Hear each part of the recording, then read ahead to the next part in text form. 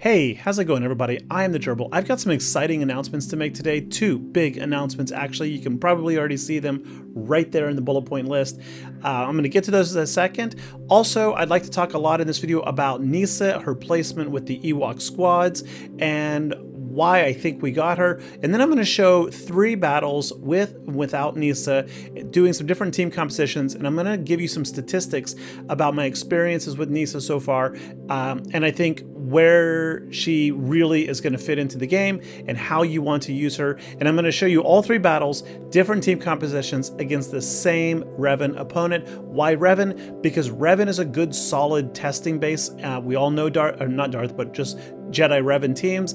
It's a very durable team. It's got a lot of survivability. So if Ewoks can get through that, you know, with Jedi General Kenobi in there and Jolee reviving and Revan Savior, then it's a pretty good idea what they can do against a lot of other teams. So let's go ahead and get started, shall we? So first things first, big announcement here. You may have seen not too long ago, about 2 and 3 months ago, I did a couple collabs with Nooch Too Good, aka Star Wars Dad. Well, guess what?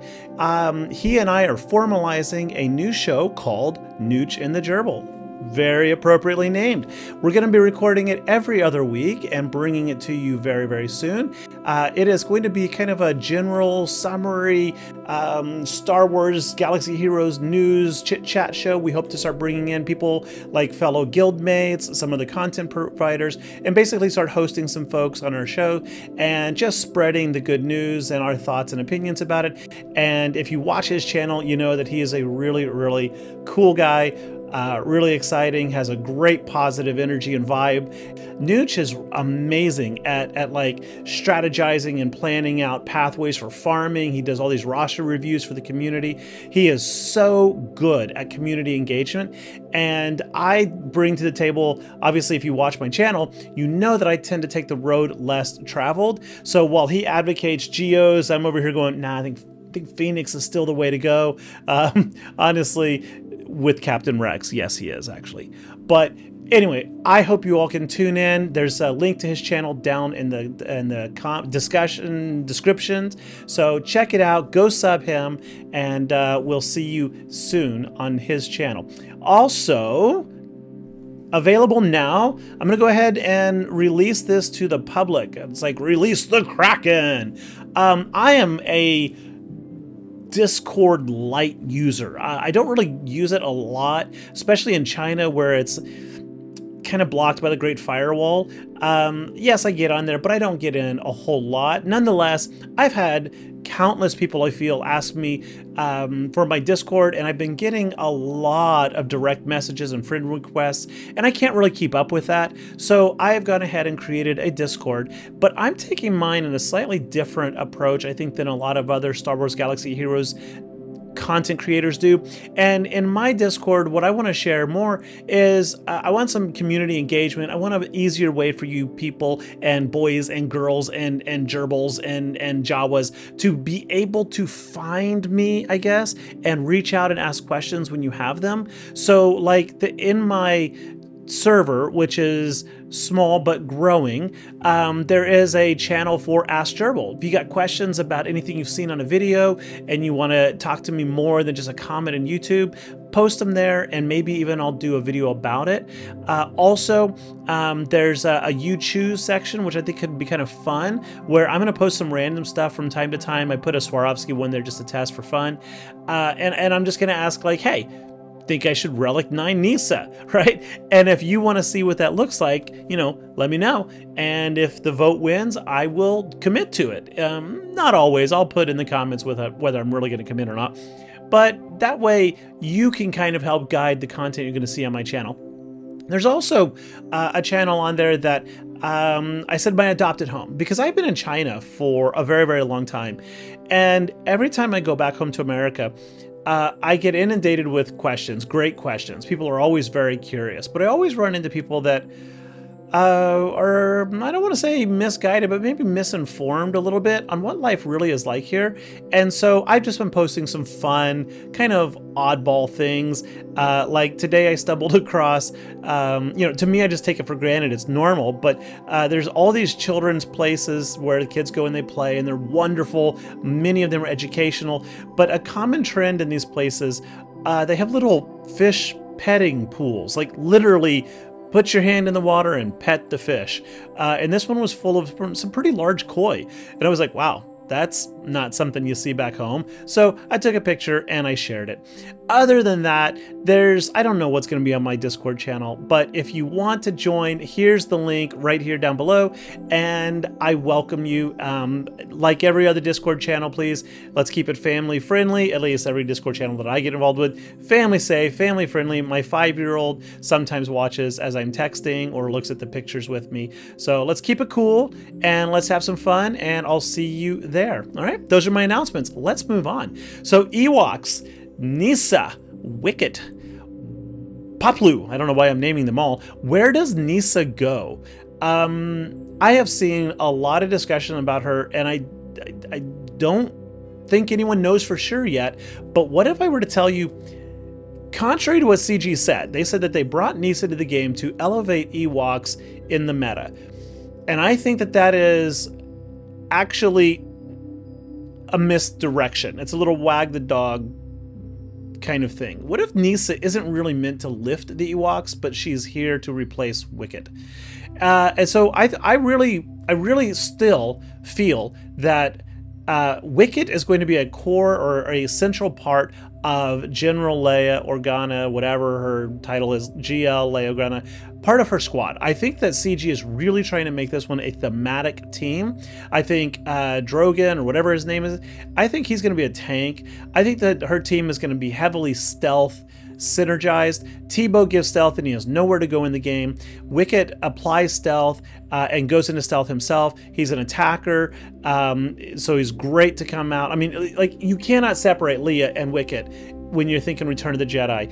Even like Hot Toys, who makes like $600 Star Wars collectible toys, they recently did a bundle of Indoor Leia and Wicket, and it was fabulous, amazing collectible piece.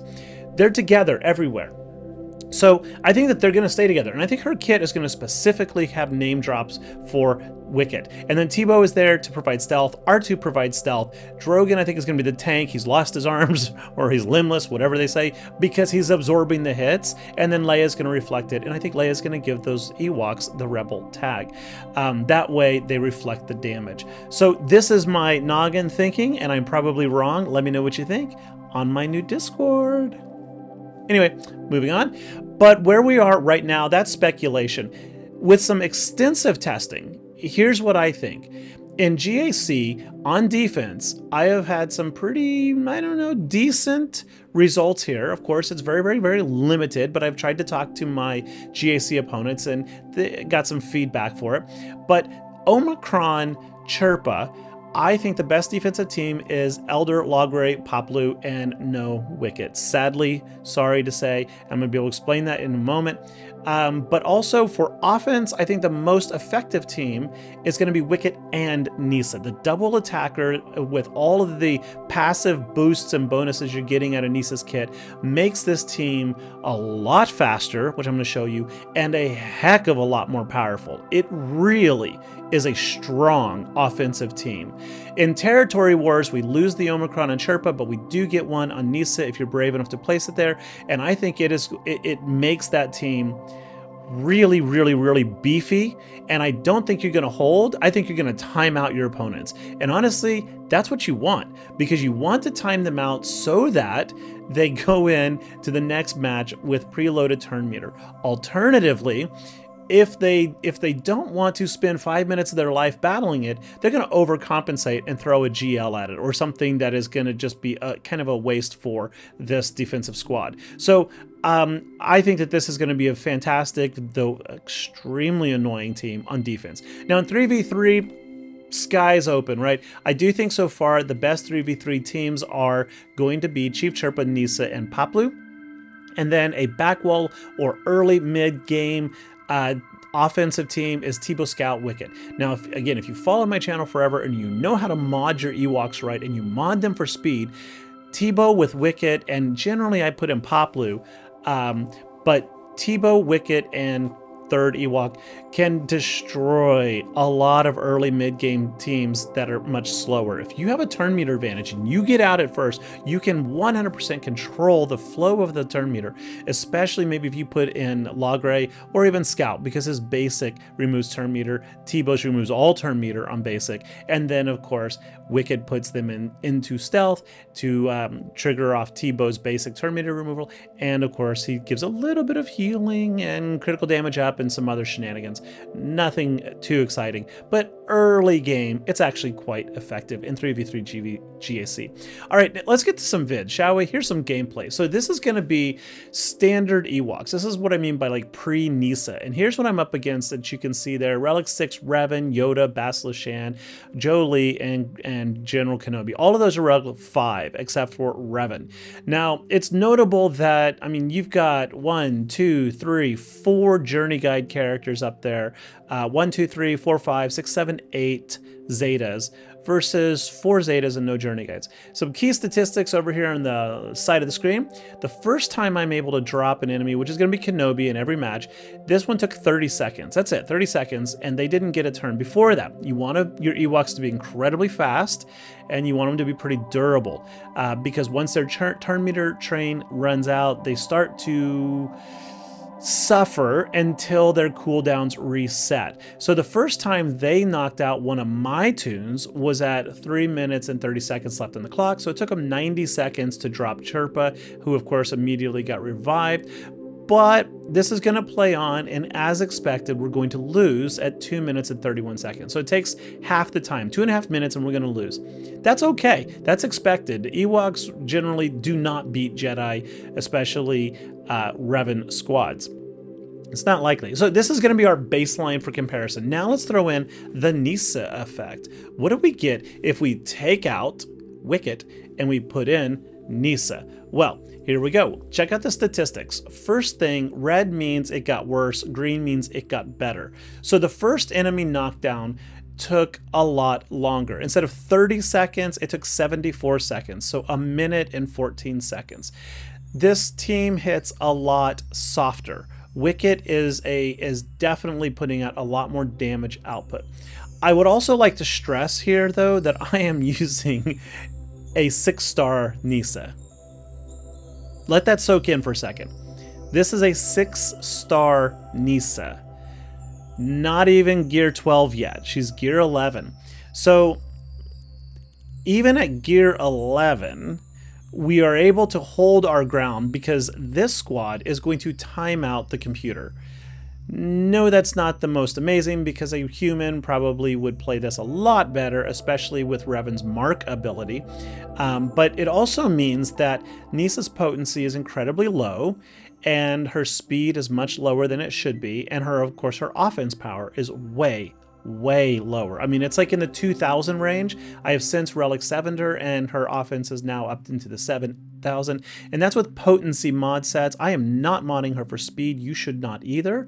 She wants potency, and I would say I don't think she wants critical chance either. I think she wants potency and offense, contrary to what I've already seen a lot of people putting on critical chance. Between her kit, Wicket's kit, and I think that's just the two of them, she gives herself critical chance up, and I think one of the Omicrons does it as well when the match starts. So you can see she's already got crit chance up, so she doesn't need crit mod sets. Don't put crit chance on her. That's kind of a waste.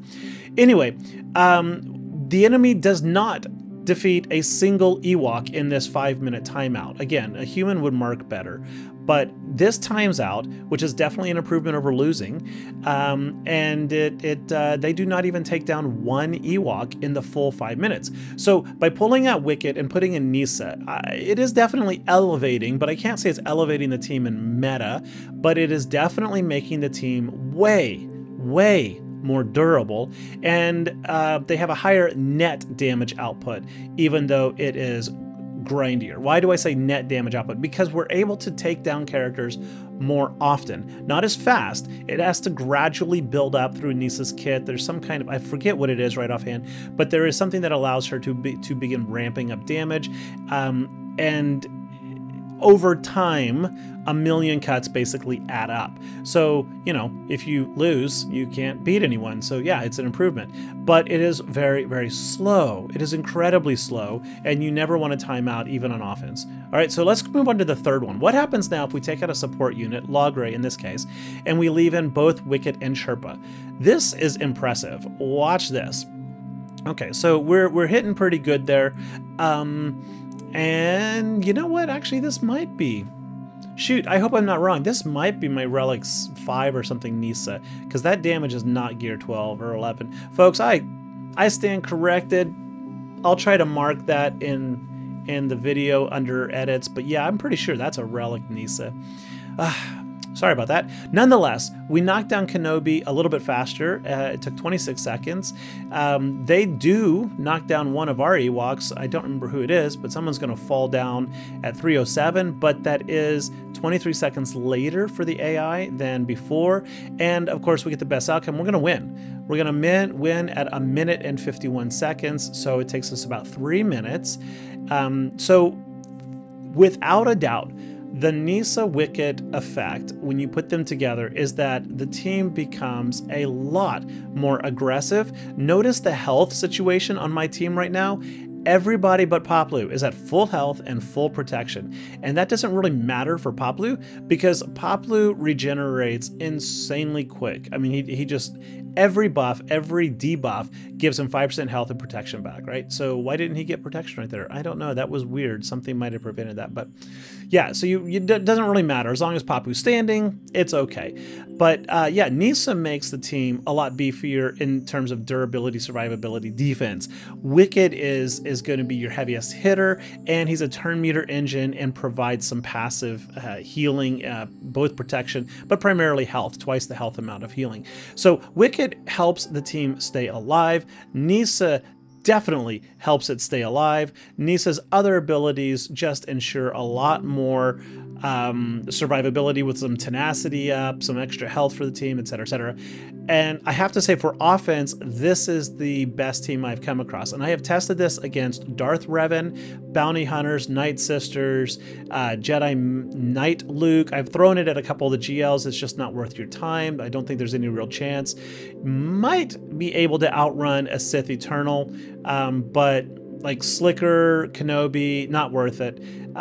Yeah, so I think this is by far the best offensive team right now, and that is unfortunately without Logray. I think you need to keep Poplu in there because his basic dispels. You don't have a lot of dispel on Ewoks, so you need that basic, you need that constant assisting, and of course in GAC with Sherpa's Omicron, they're going to all assist. You get a 100% chance to assist with every special plus Kneesaa's assist, so you're guaranteed 2 assists per turn. That's going to be crazy. Anyway, folks, I hope you've enjoyed this video. I really do. If so, give me a thumbs up, give me a sub. I would really appreciate it. Most of you are not subbed, so please sub, and I will catch you later. Bye-bye. Fall down.